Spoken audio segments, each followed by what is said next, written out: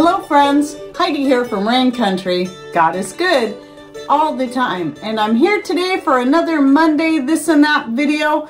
And for those who are new, these are simply the kind of videos where I can give you some updates on things going on. I talk about several different topics, sometimes answering questions from previous videos throughout the week, and then whatever else I just feel like talking about. So let's get to the topics of today. So the first thing I actually want to talk about is I finally got brave and took the pumpkin cookie recipe. It's not my recipe per se, but I do have a video out on it, which also has a link to the recipe. And I think I might have even shared on Patreon some of the tweaks that I make to the recipe when I make it myself.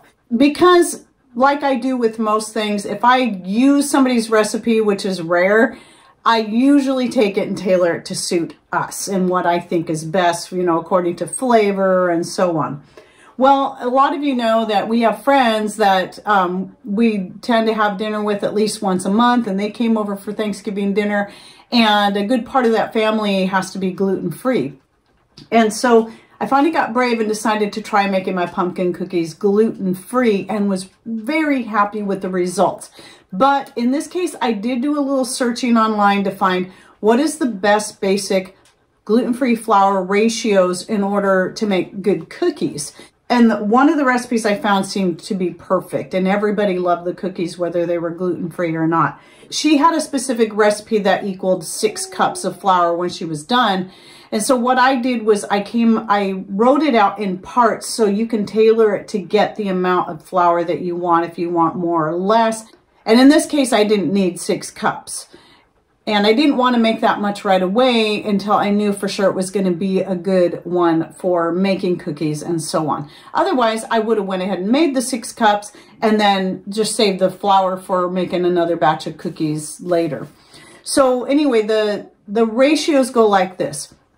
6 parts of rice flour. Now that can be brown or white rice. And in this case, what I did is I did half and half. I did half white rice, half brown rice flour, simply because I had both of them. Then 2 parts potato starch, not potato flour, potato starch. In this case, when you're talking starch or flour, there is a difference between the two. But when you're talking about tapioca starch or tapioca flour, those terms are used interchangeably and it's the same thing. So then you'd have 1 part of the tapioca or arrowroot starch. And I used arrowroot in this case. Either one will work equally as well. So when I went to make this 3 cups of flour, even though I only needed 2.5, I was having a hard time really breaking it down because of how the recipe was written. I used 1 cup of brown rice flour, 1 cup of white rice flour, 2/3 of a cup of potato starch, and 1/3 of a cup of the arrowroot starch. And then what I did was, after I got that mixed up, it equaled 3 cups. I then just took a half cup of that out so I could have my 2.5 cups for the cookies, and then just put it in a jar and set it aside. And then the very next morning I made pancakes. I added other flour to it just to increase it up to a cup, and then made some pumpkin spice pancakes out of that using my pumpkin powder, which is the same thing I used to make the cookies. And you can see here, you know, when you rehydrate that pumpkin powder, you can make it like almost like it's a fresh puree. So I make it into the puree before I add it to the cookie mixture. That's the best way to do it. So anyway, I was very happy with how that turned out, and I will certainly be doing that again. So the next time we get together with them, my plan is to make some of my cowboy cookie recipe, which I'll link to that down below as well. And that's a real popular one. And I'm going to use the same flour mixture to make those. And while I'm talking about it, let's come back to that homemade baking powder again. So I messed up in last week's video, and for some reason I had it in my head that the ratio of baking soda to cream of tartar was 1:1. And I think I was just getting myself confused with other recipes I have out involving baking soda that are a 1:1 ratio, such as my cleaning powder.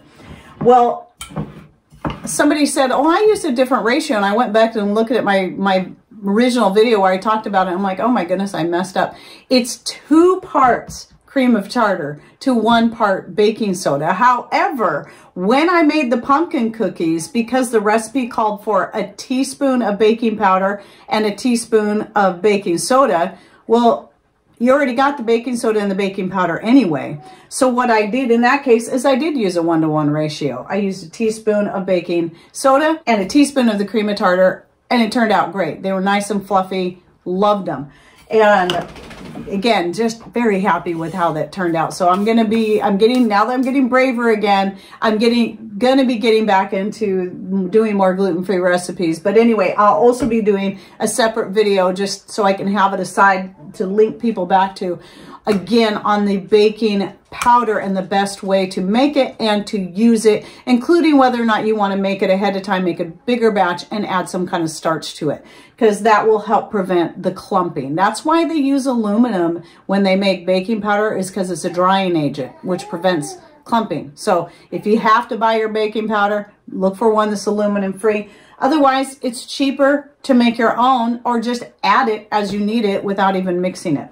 All right, so a couple other things. So you might have seen my video that came out this last Wednesday, on where I did the tour of my kitchen. But when that video was shot, because it was shot about 3 weeks ago, it was before we got the border paper up.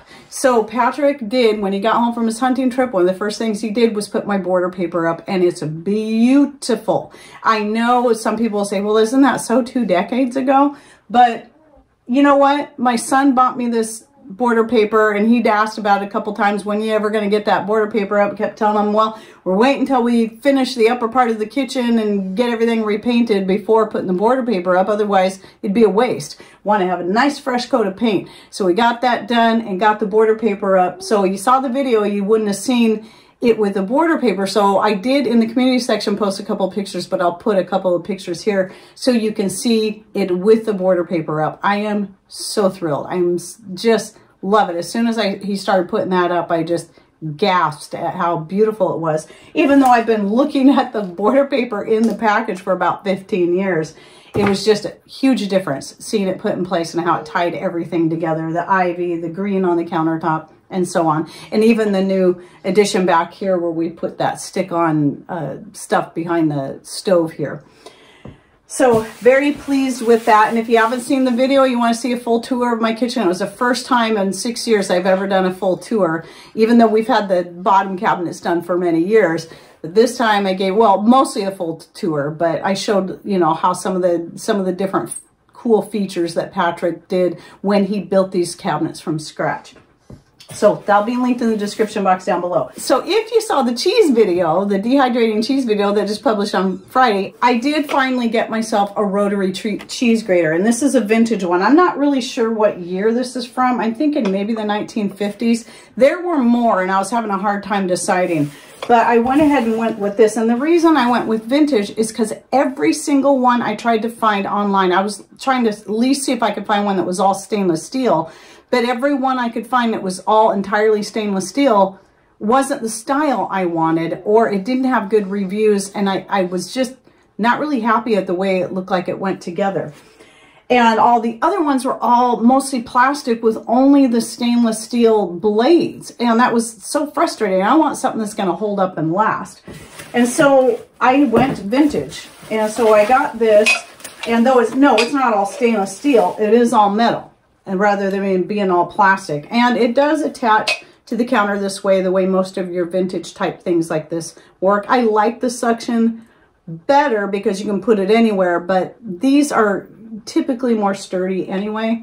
And so, and this is just a grater, and that was all I cared about. You can get some that have, your newer models tend to have other blades that do slice real thin and so on.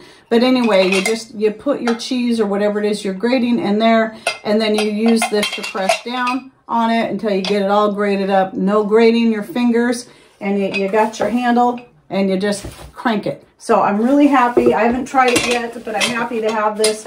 And down the road, I'll do a video on that and how well it works once I use it to grate with.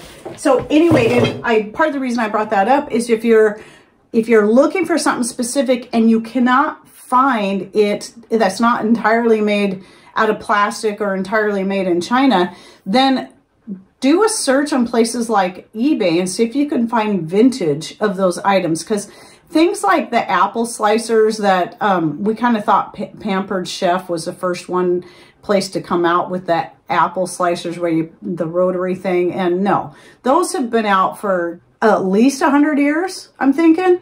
Those have been out for a long time. Those are old. They've been out forever. But it's one of those things we just got away from. And so you can find all kinds of vintage coffee grinders, apple slicers and cores, and so much more. And you're going to get a better product even if it's used. Just pay close attention to the photos that they give you. I chose this one over the other ones I was looking at, though I really liked those. They were from the 1940s. The only thing I didn't like them is the barrel with the Grater had a seam on it, where this barrel is totally seamless. So it doesn't have a seam going across. Now, a couple more things is, a lot of you know I have this series of videos I've been putting together for the last year or two about natural remedies lists. I'll have videos on specific individual herbs and their benefits. And then that's a long playlist I've been working on for over 6 years. And then I have videos that are on recipes for medicinal things, such as the pain remedy extract, which I'll link to that down below. But then I have a separate playlist that's on natural remedies for specific things, where I compile lots of different foods, herbs, and more that can help with various ailments, or just to give your health a boost. You know, whether it be trying to help with hair growth, helping with diabetes, high cholesterol, high blood pressure, thyroid function, and menopause. Well, I recently had a comment come in on that menopause video where someone said that was trying to convince me that by not going on hormone replacement when you go into menopause, it's going to cause you to get Alzheimer's and dementia. Well, I have to beg to differ, because we were made to have our cycles stop at a certain time so that we're not constantly being exposed to estrogen for our entire life. If we were meant to constantly have estrogen for the rest of our life, clear up until we die, we would have been made that way.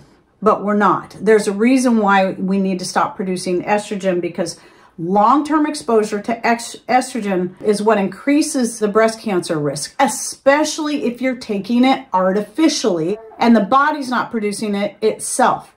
Before they had hormone replacement therapy, ladies weren't suddenly getting dementia and Alzheimer's because they stopped having their cycle and stopped producing estrogen. And they didn't have all the symptoms that we have today. And I will link specifically to that video down below for ladies that are my age, that are starting to go into menopause, or like me, have been in it for like 7 years or so.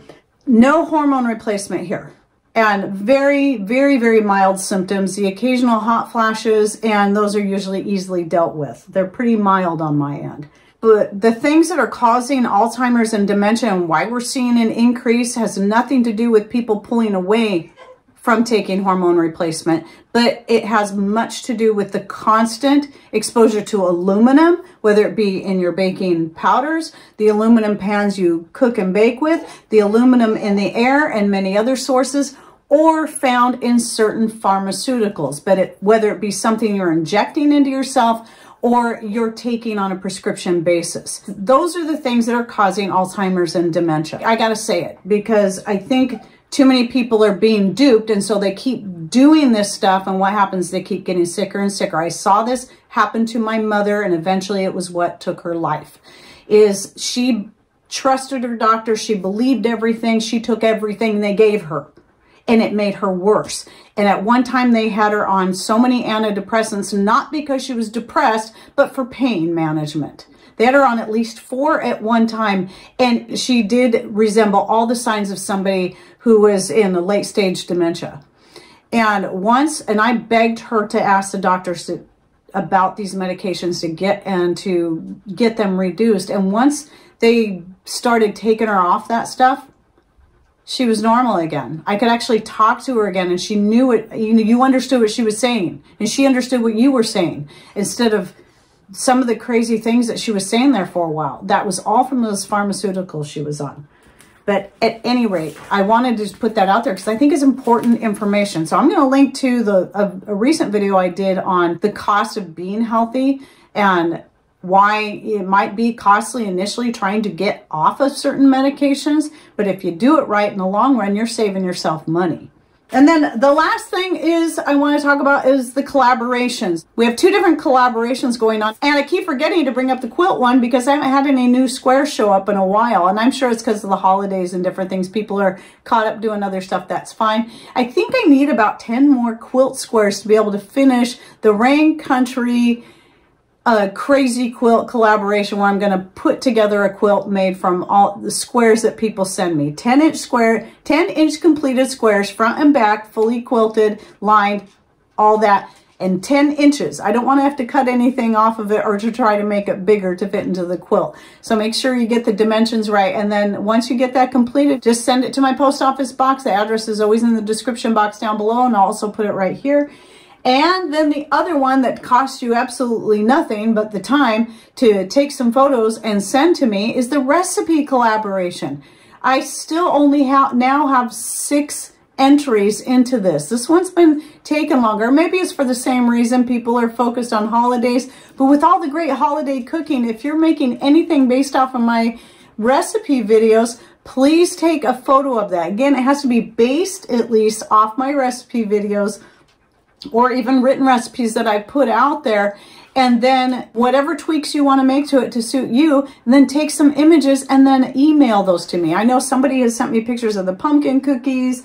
The chocolate sauce was one of the most recent ones. I think one was enchiladas, homemade enchiladas, and some other things. And thank you for those who sent your photos in so far. And I'm saying entries, it's not...